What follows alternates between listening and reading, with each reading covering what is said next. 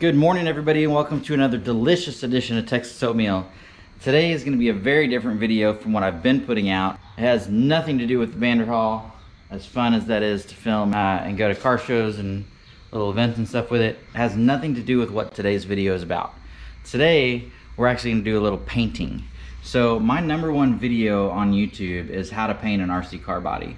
So, you know, I paint these for a living. I mean, that's what I do. Here's one for a guy. Here's one for a certain YouTuber that I think some of you might recognize the paint scheme from. Well, we're gonna actually paint this one for this guy today as well. His name is Mark Santa Maria. If you have not found him on YouTube, go look him up. He has blown up over the last year or so. 60-something thousand subscribers. Amazing. Killing it. He's a friend of mine that, you know, he used to come in my dad's shop for years and years and years and race RC cars. And he started filming stuff on YouTube, and now he's the man. But I paint most of his bodies for him, so this is the latest one I did for him for the EB48T 2.0, whatever the heck these are for. I hate these bodies. I think they're hideous, but whatever. I'll paint them. It's fine. This guy is for a drag slash, I think. It's definitely a drag truck body from Proline. I don't really get into the hobby as much, so I don't follow what these bodies are. It's a 3557 Proline part number. Anyways, so I don't really follow the hobby as much as I used to because I'm not really into it, but I do still paint. I mean, again, that's what I do for a living. YouTube doesn't pay me anything to keep posting Vanderhaul content and not do something else for a living. So here I am. Anyways, I'm going to show you how to do a patina paint job on this today. I've done another video in the past where it's you know, how to literally step by step from unbox the body all the way through finished product, how to mask it off, how to prep it, like clean it and prep it and everything, how to mask it off, drawing, cutting, all that stuff. I've done that in a previous video. I'll link that in the description, and I'll put it at the end of this video as well. I'm gonna do something a little different on this. He wants it to be a patina paint job. I'll show you the picture right here. So that's what he wants done. We're gonna do that or something similar to that on this body. I've already masked it off. I'm already drawn some lines. You can see where my Sharpie walks on me a little bit here. I've already drawn the lines for what we're gonna do. We're gonna do the white top, the patina teal or turquoise paint job. I'm gonna do some chrome on the front, and I'm gonna detail out the bed and this little, what is probably a fuel cell or something, I don't know, and the straps. And then there's a wing back here as well. I haven't decided what I'm gonna do on it. I might do carbon fiber or something. I'm gonna try to do a wood grain in here. I've never done it before. I tested it on something the other day and I kinda like it. But at the same time, you're supposed to detail out every one of these ribs with like a little chrome stripe to look like it's the accent piece between the wood slats. I don't know if I'm gonna do all that or not. I haven't really decided, but I need to decide quickly. But mostly this is about the patina paint job and how to do it.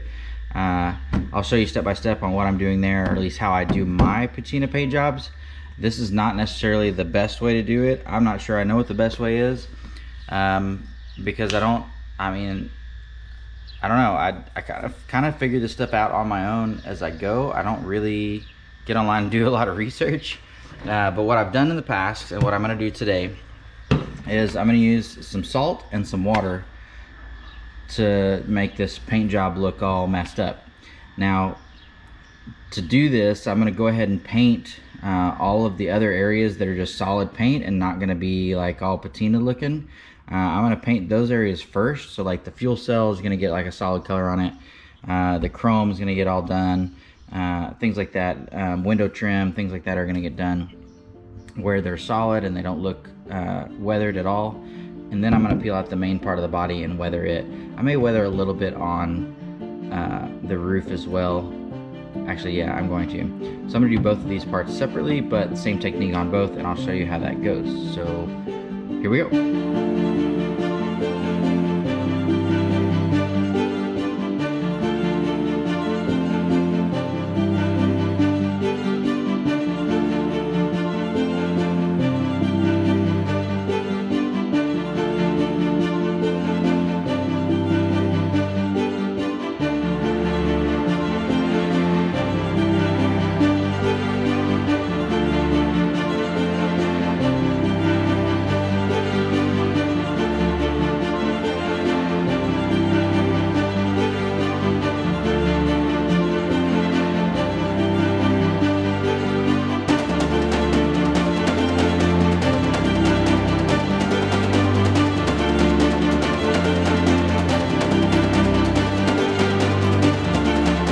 Okay, so I've got everything painted that needs to be just a solid color. So grill, door handles, little gas fill cap for the original truck, tail light sections are chromed, and I went ahead and detailed all this out. You can see lots of paint on my fingers right now. It's really hard to tell in the video, but you can see there's like a wood grain pattern in there in between all the chrome little stripes, which would be like the little dividers in the real truck bed. This is going to look probably much better once I peel the overspray film off so that you can actually see everything properly, but you can get the idea right now. So the next step is to do the patina look on everything that's going to be this like turquoise or teal or whatever. And the way I do that is I take good old-fashioned water in a little spray bottle here, and I'm just gonna wet, like mist the inside of this body.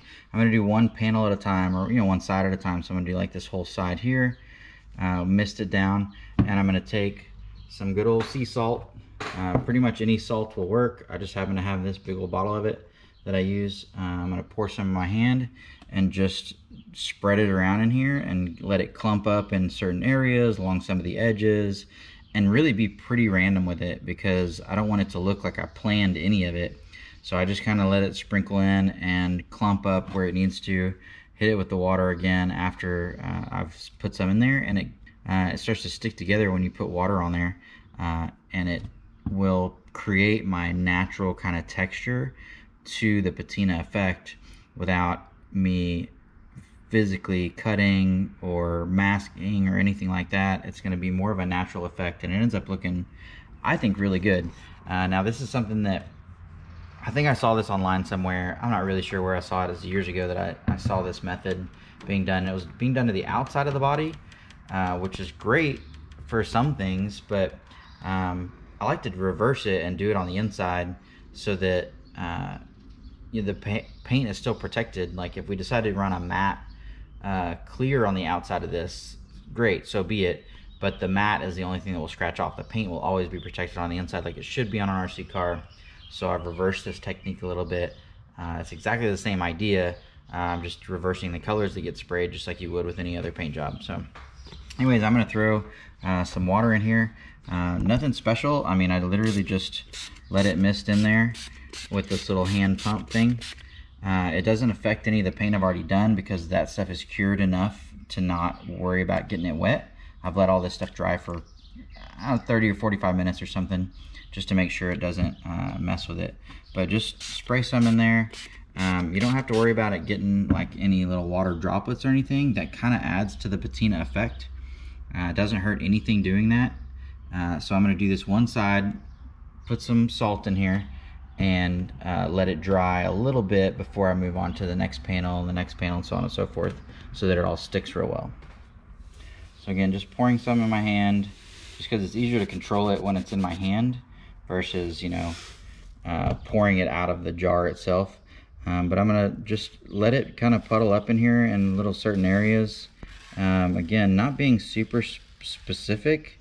I do kind of do a little bit, in a row or something or whatever, a lot of times in the edges of the panels, but then I also put some just in kind of random spots as I go, just to give it, like some of these bodies, they get weathered in certain areas more than others, and that's the idea, is to kind of, the natural places like the bottom corner of the door or something would naturally have a little extra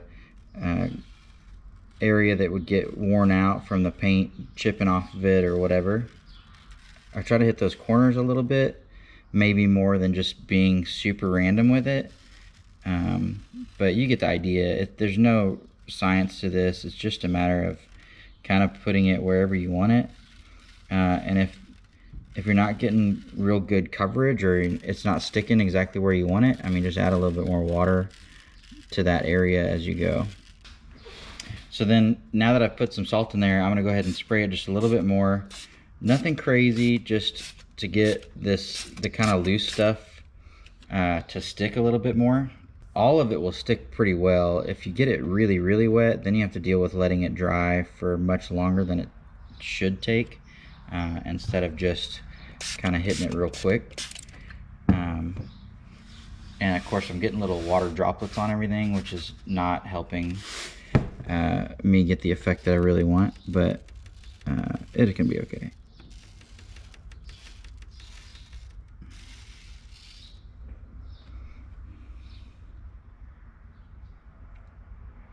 So yeah, just something like that. You know, again, you don't have to be super perfect with it. I mean, you actually want it to be really random and kind of messed up looking. You know, just kind of wherever you want it. You just do that to each panel, and again, let this dry just a little bit. I mean, I'm talking like a few minutes, and then I move on to the next panel. So as I go to pick this up, I'm gonna be real careful not to like bump it, because it is still loose in there. I mean, it's just salt with water on it. So I try to be careful and I don't bump the body if I can, you know, and of course, anywhere that there's a lot of water buildup, it does run inside the body a little bit. You can see here, it's literally dripping out.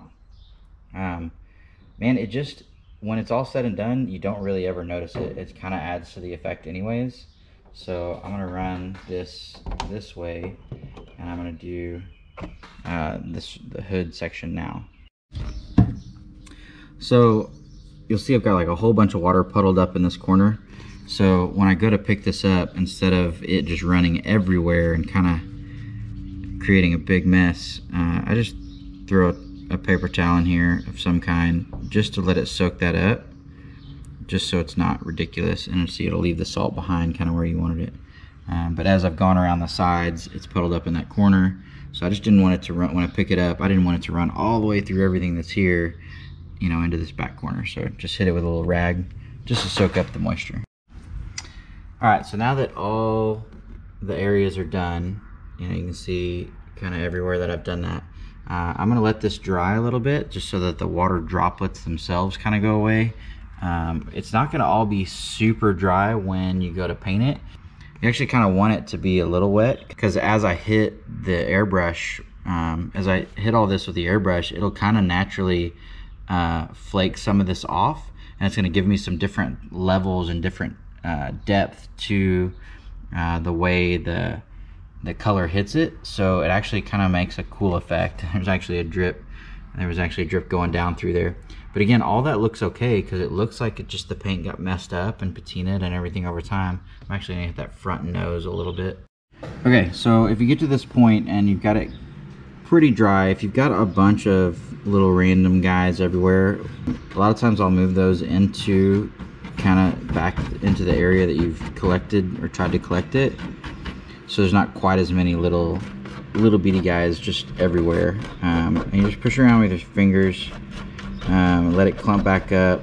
You'll see that some of this is still really wet. That's okay, that's not gonna hurt anything. You actually would prefer that over it being super dry.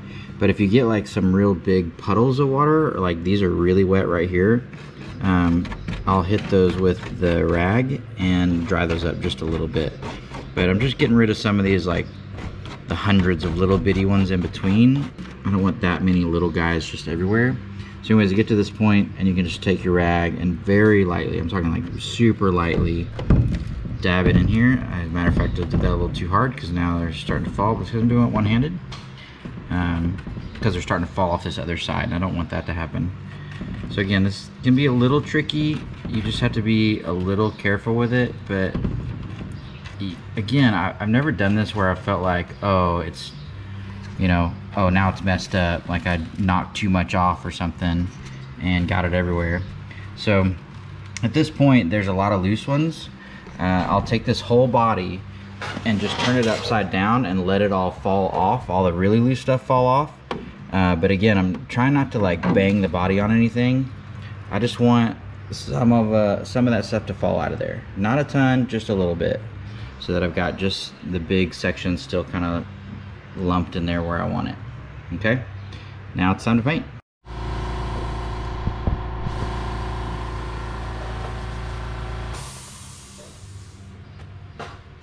Alright, so for this truck we're going with like a turquoise teal color or something. I've already talked to Mark and figured out what he wanted. My pressure's a little high, so I do lower the pressure some. for this particular application, so that I'm not like blowing the salt out of there too badly. Again, it's okay if some of it does.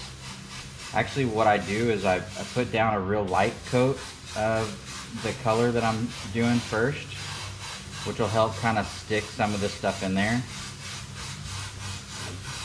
so that it doesn't move around on you too bad.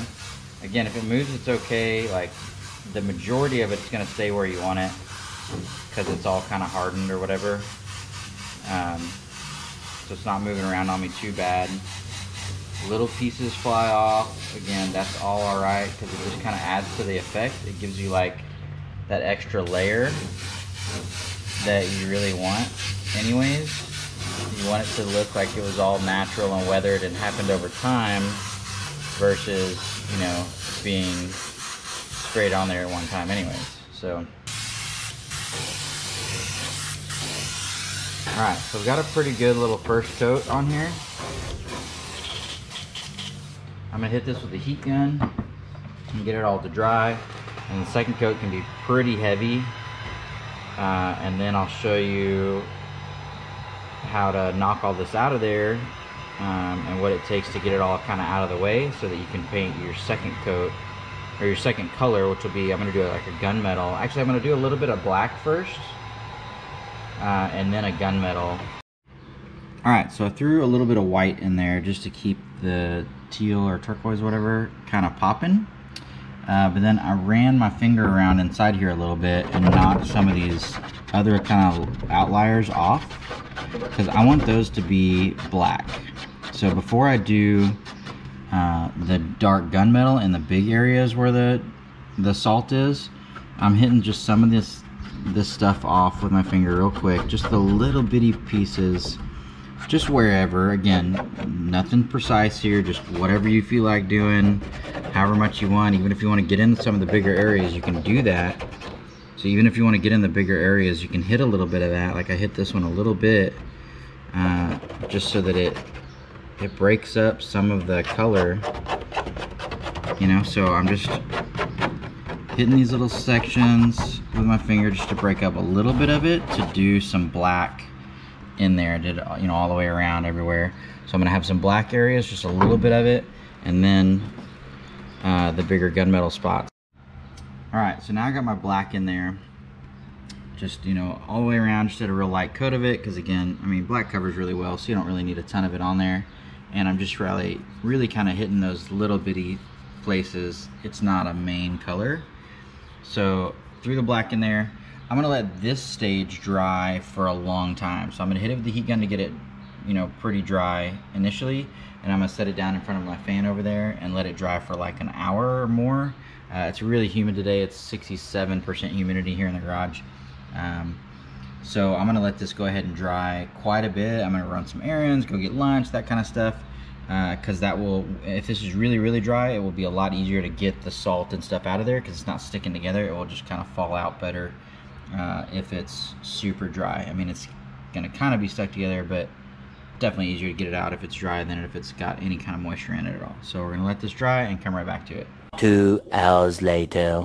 So now that this is super cured, now you can see this stuff comes off pretty easily. So I'm just gonna really go around this whole body and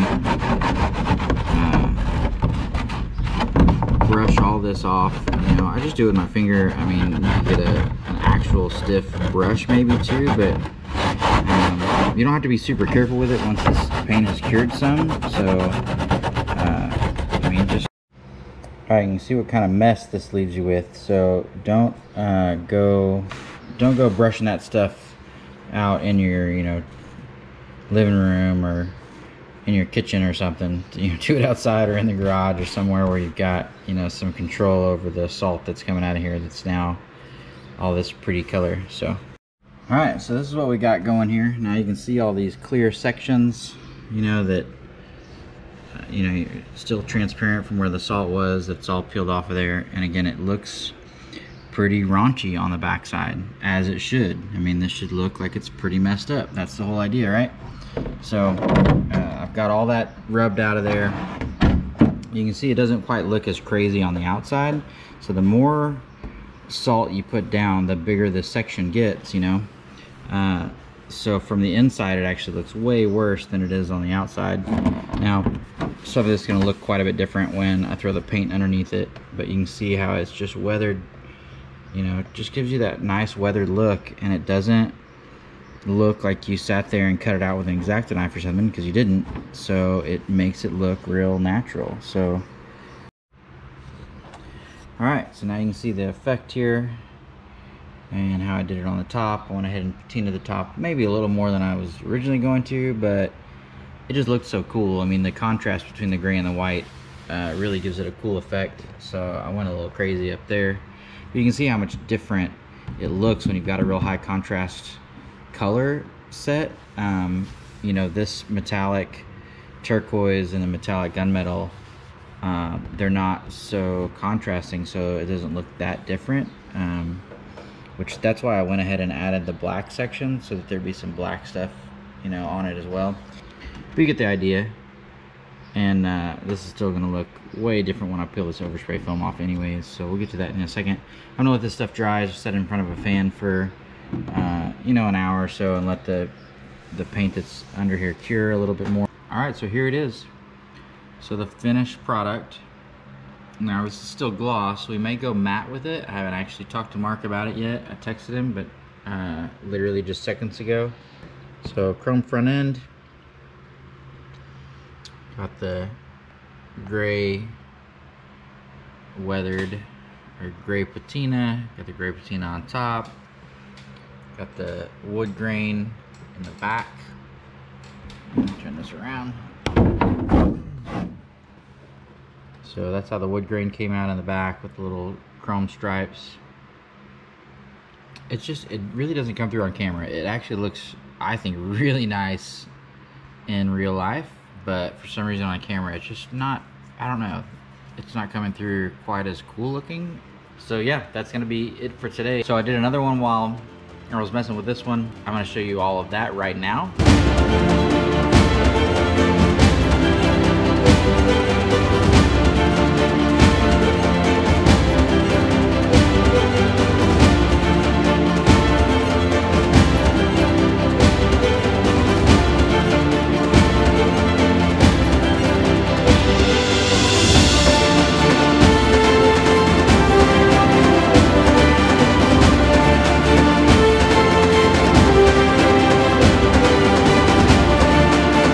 So I did that one at the same time as this one. They shared similar colors. I actually finished it before I did Mark's. I actually finished it before I finished Mark's, just because it just kind of worked out that way. So anyways, that's two different ways to, or that's two different color schemes that kind of, they've all used exactly the same method. So hopefully this helped you. If it didn't, or if you know a better way to do it, hey, go for it. I'm no pro when it comes to this, that's for sure. I've only done it a few times, but it's pretty effective. I mean, I love it, especially the white with the gray contrast. I think that looks, that turned out awesome. But that's gonna be it for today. So we'll see you guys next time. Peace. You must be blinded by the lights. We came to shine here. Watch it look daytime in the night. We bring the vibes here. We full of life, you keep the change, keep the change. They hate and say we went and changed. I stay the same. You must be blinded by the lights. You must be blinded by the lights, lights. Yeah, yeah, yeah, yeah. Oh, yeah, yeah, yeah, yeah. Oh.